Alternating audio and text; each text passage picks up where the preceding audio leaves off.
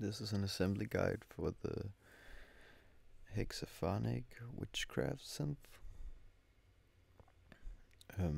Right now I'm just lining up all the components needed in order to build it, and then I'll be explaining where to put what and small details about how to assemble it.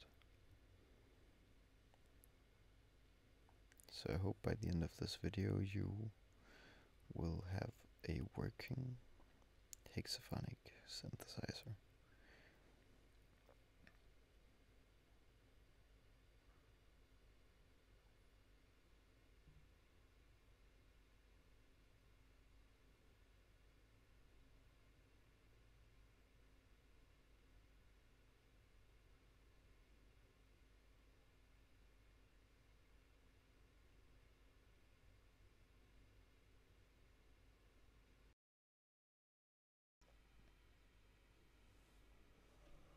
So this is me bending down the legs of one of the resistors, and you will have to do that for every resistor. There are 12 in total, 2 for each oscillator, and then putting them in. The direction doesn't matter, so you can put them in however you like.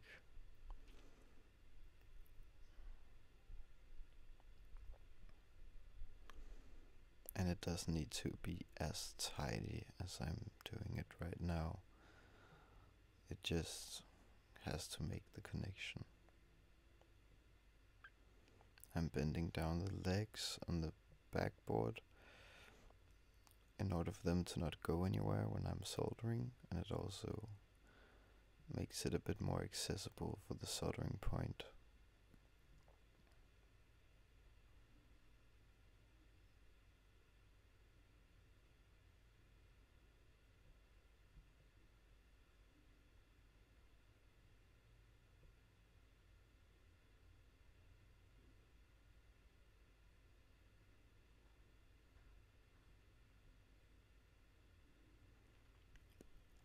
I like to solder everything in batches, so I do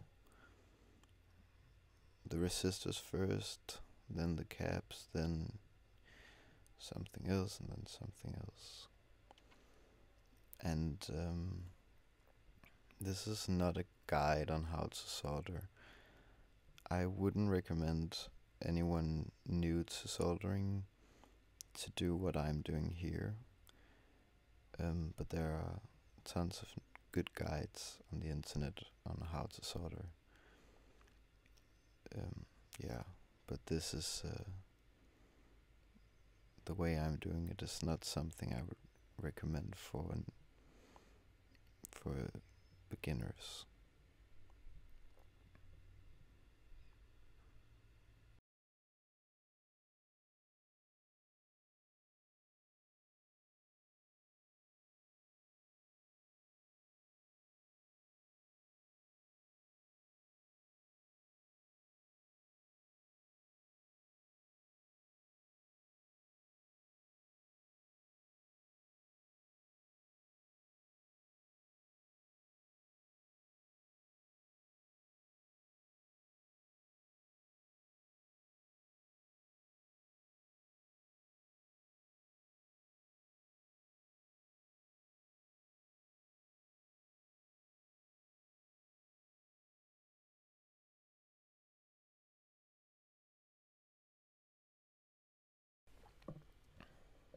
And now I'm cutting off the legs of the components.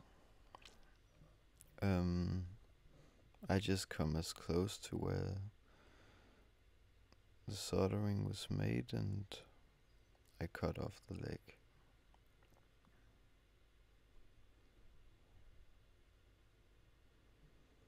And there you go. It looks nice and tidy.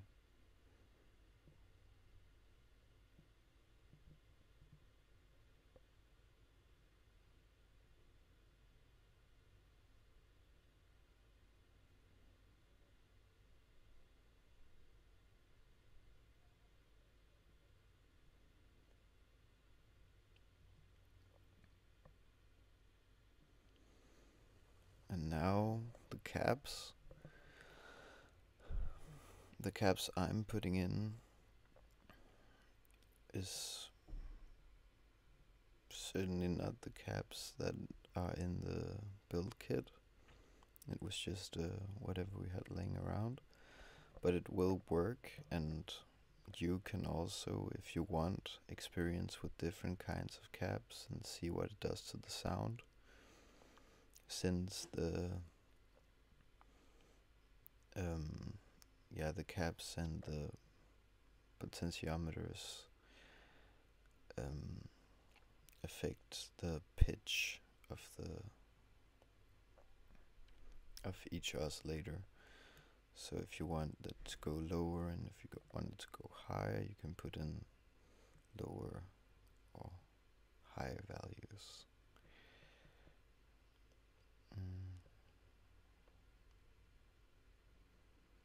Yeah, and for the last cap that I'm putting in, which is this little yellow one,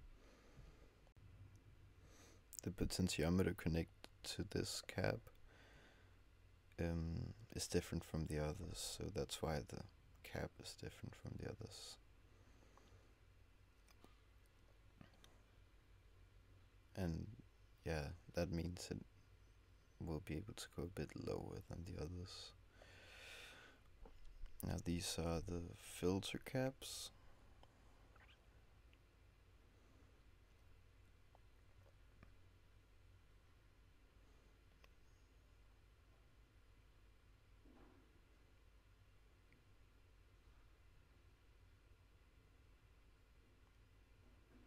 And back to soldering.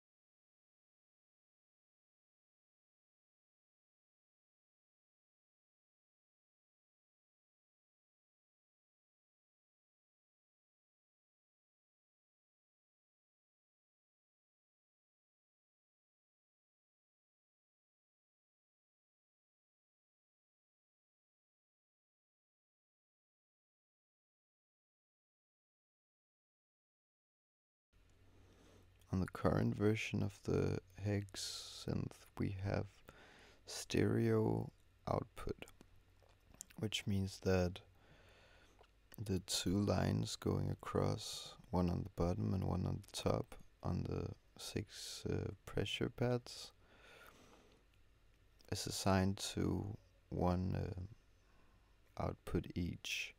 So you have a right and you have a left, and you will be able to hear that very quickly when you start playing it, if you hook it up to a stereo. So now for the 9-volt battery clip. The two wires need to come in from the top and go under the PCB, then up again and into the power and the ground. This is to ensure that the wires don't rip out of the PCB, and then it also just looks more nice.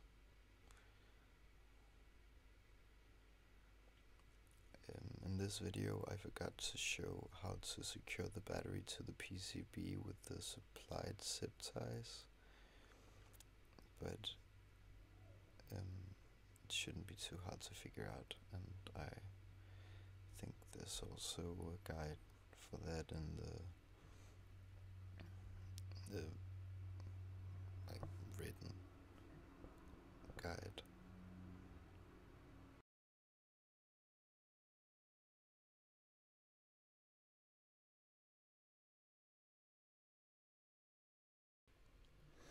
Now I'm putting in the potentiometers. These can be a bit tricky to get in, but once you figure it out, it's pretty easy. Here you can also experiment with different values in the potentiometers, which will, change the sound of your hex synth. So the 2 legs I'm soldering here is just to secure it in place, and then the 3 legs on the bottom of the potentiometer is the ones that actually connect into the circuitry.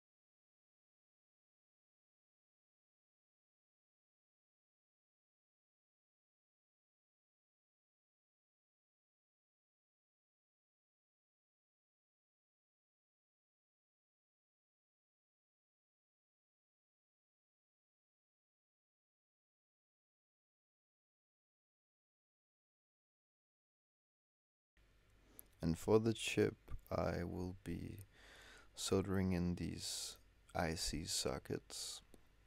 It's not necessary at all, and I actually wouldn't recommend it since it just makes the process of assembling it more difficult.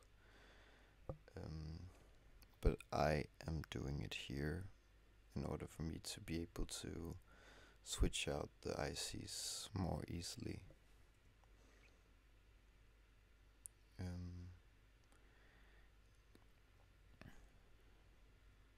And they can be a little bit heat sensitive, so when soldering them in, I'd recommend that you don't touch the soldering point to the legs for too long.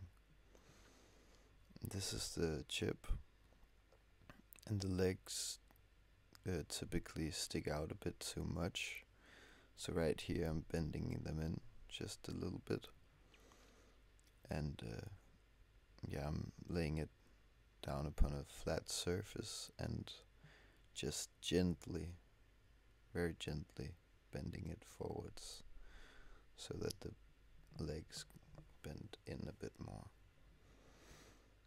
And then that's plugged in, and you're pretty much ready to go.